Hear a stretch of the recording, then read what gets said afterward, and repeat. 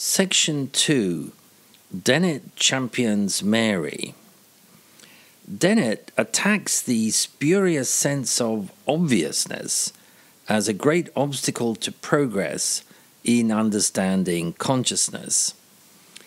He says it's, quote, the most natural thing in the world to think of consciousness as occurring in some sort of Cartesian theatre, and to suppose that there is nothing really wrong with this way of thinking, end quote.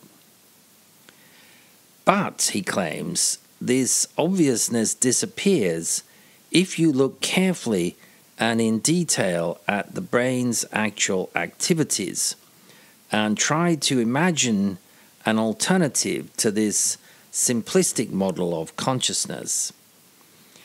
Dennett compares this with learning how a stage magician performs conjuring tricks. He says, quote, once we take a serious look backstage, we discover that we didn't actually see what we thought we saw on stage. The huge gap between phenomenology and physiology shrinks a bit.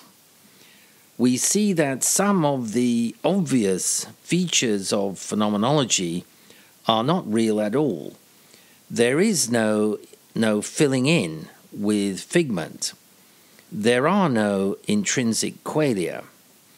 There is no central font of meaning and action. There is no magic place where the understanding happens. In fact, there is no Cartesian theatre. We still have plenty of amazing phenomena to explain, but a few of the most mind-boggling special effects just don't exist at all, and hence require no explanation, end quote. To defend his position on Mary's knowledge, Dennett returns to the Rosenberg's torn Jell-O box. Imagine, he suggests, an imposter were to show up with a matching piece that was not the original. Intuitively, most people would regard this as impossible. However, Dennett claims it's not impossible, just difficult. As long as the imposter had all the information required to reconstruct the torn Jell-O box.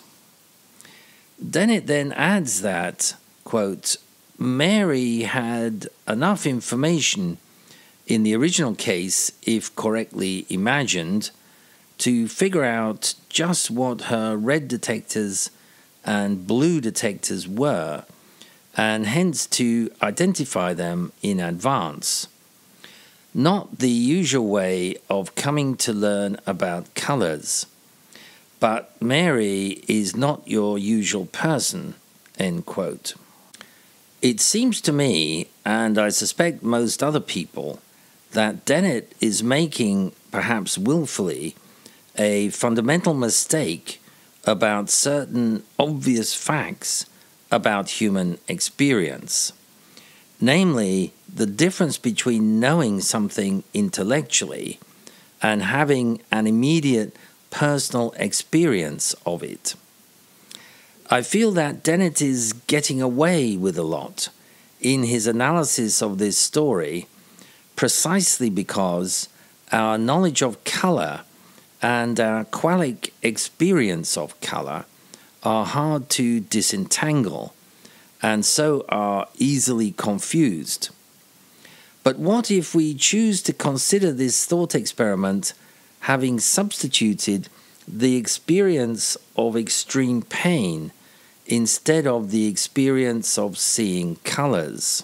To take this extreme example, let's rewrite the Mary thought experiment, though this time substituting for the calm, neutral experience of seeing color, the extreme experience of receiving a severe electric shock. We could imagine a medical student researching every aspect of this event from a neurophysiological point of view. he or she might finally understand in exquisite detail all of the neural processes which a normal human being would experience during this event.